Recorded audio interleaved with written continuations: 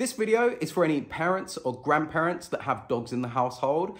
What sparked this is I saw a Facebook post recently. A lady had put up that their 12-week-old puppy was growling at their child for cuddling it.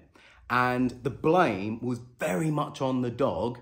How dare they growl at my child because my child wants to cuddle it? And actually, from my point of view, the blame should be on the child. And it's about educating the child how to interact with a puppy or dog appropriately and picking up on the dog's body language communication signals. That growling is clearly saying, I don't really feel comfortable with you handling me like this. Please, please get away. And the thing is, if we don't adhere to that communication, please get away, that growl could turn into bite.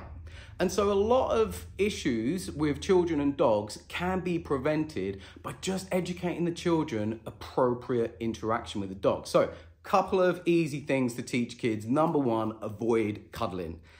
Despite us wanting to cuddle dogs, it's a kind of natural human mammal thing, isn't it? We like cuddling, most of us.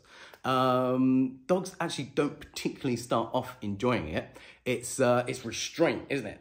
And they learn to kind of maybe tolerate it over time, and maybe some do enjoy it. But I remember getting Bear when he was little. My nieces were young at the time, constantly cuddling him. And I sat there feeling really sorry for him, going, oh, I know you're not really enjoying this, mate. He tolerated it. But again, it was an opportunity for me to say to them, look, guys, can you see Bear sort of backing away a little bit there? That just means that he needs a little bit of space.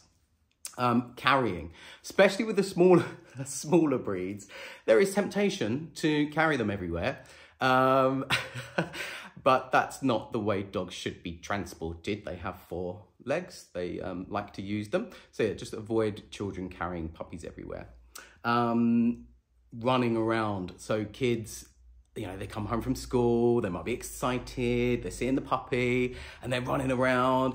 Obviously, that's going to get the dog really, really excited. And for young dogs, they might lack a little bit of self-control. So that's where they very easily become in a little frenzy. And that's where the biting and nipping will kick in. Screaming. So I had to teach my nieces in a voice, guys, right? Because if you're screaming, the dog's biting you and you're going, ah! The dog doesn't realize you're not enjoying that interaction. They think you are one big squeaking dog toy. So please, in a voice, avoid screaming. Avoid bothering the dog when they're sleeping.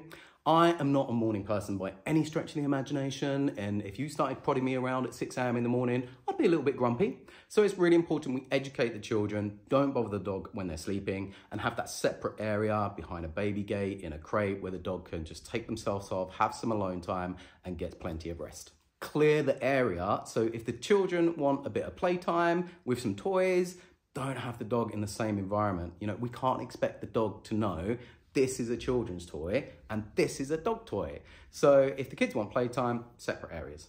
The main thing parents and grandparents can do with children and dogs is really try to educate the child where possible on how to interact with the dog appropriately. How to read the dog's body language. Does the dog want space? Supervision. You know, I feel a little bit condescending, patronizing saying this, but you'd be surprised. Like, I had some owners and they thought it was fine to leave their 3-year-old and 12-week-old puppy alone together. Like, that is not appropriate. That is setting both parties up for failure. Dogs and children need supervision all the time. And if you can't do that, have the dog in a crate in a different area. You know, it only takes a child kind of scrunching the dog the wrong way, and then the dog could rightfully react because they've been hurt. So you really need to make sure they're supervised at all times. There's a really great infographic that I'll put on the website and socials, and it's a really easy visual learning tool that you can sit down with your children and teach them about appropriate interaction and some dog body language.